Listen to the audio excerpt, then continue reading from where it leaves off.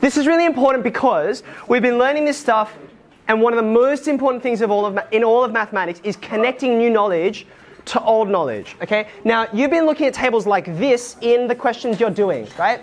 This is what we call a frequency distribution table because it tells you the frequency and how it's distributed. They nailed it, right? Okay, so this is an example of a frequency distribution table. We're looking at some temperatures, okay? Now, what I want to do is connect this frequency distribution table to something we did last year, a probability distribution table. Now, in all likelihood, that's evacuated your mind since the end of last year, so I want to retune you back, okay?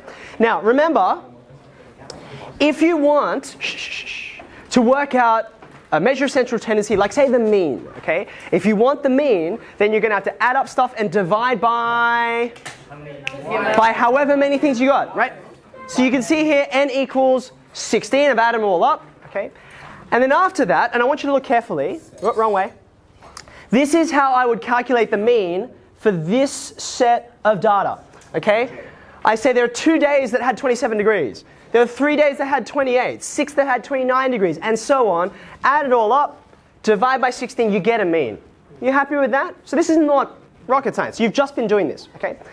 But how does this connect to what we were doing last year? You can take this same frequency distribution table and you can convert it. Look carefully. Tyler, you too. Look carefully. You can convert it very simply into a probability distribution table. Same values, but look at what I've done. Same temperatures, right? What's going on here? What does 1/16 represent? It's the chance, right, of picking out this day, that 31-degree day, out of all of them, okay? Now, when we were looking at probability distribution tables, that's a mouthful, we didn't talk about means, we talked about something else. It started with an E. Does anyone remember? Equivalence. Close. We're talking about something that summarizes the whole thing all together in a single number. Anyone remember? It's actually 2 words.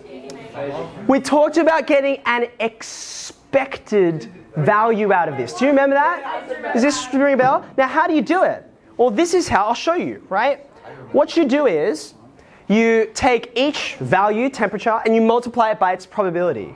And then you just add them all up. Remember that sigma notation, right? So this is what you get. Now, hold on a second.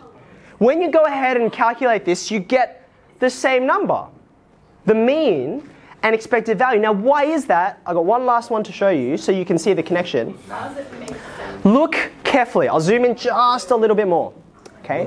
This is how we calculated the mean, right? We said, oh, I had 2 lots of 27, 3 lots of 28. I added them all up, and then finally, I divide. Yeah? But now look, that divided by 16 is what you had to do to turn each of these into a probability, right? Like 3 out of 16 is a probability. So that's why it's exactly the same calculation, just in slightly different order. So I want you to think about expected value and the mean as parallel ideas. It's just, are you dealing with frequency or probability? Does that make sense? Yes, ma'am. Thank you, everyone.